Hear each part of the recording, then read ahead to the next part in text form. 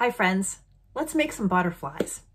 In the bag that I sent home with you, there were some different size butterflies. There was a little white one and a bigger colorful one. Let's start with this one. First you need to decorate it. When I decorated mine, I decided to use do-a-dot paint.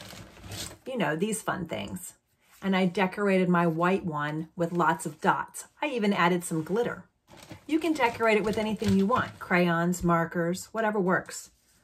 Or you could also use this thing as a template and cut out maybe a colored paper like this one. This butterfly has colored paper for its decoration. But whatever you do, once it's all decorated and dry, glue it onto your colorful butterfly. The back piece, whatever color you got.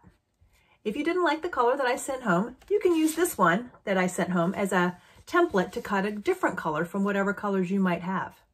Once your butterfly is dry, then you need to add some antenna and a body. To do that, you need a pipe cleaner. Those were in your bag too. So you take a pipe cleaner and you fold it in half, and then you twist it at the bottom, and then you bend the top. So it looks like this when it's all done. Okay, and then you just glue that.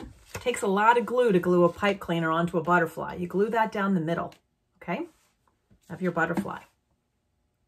And then if you want to, you can turn it into something you can clip on to decorate. So I just took the clothespin and glued it on the back of the butterfly so that it's pinned down. And then you can just clip it on anything you want, and it's just flying around in the room. Looks great. Have fun, guys. Make beautiful butterflies and send me pictures. I can't wait to see them.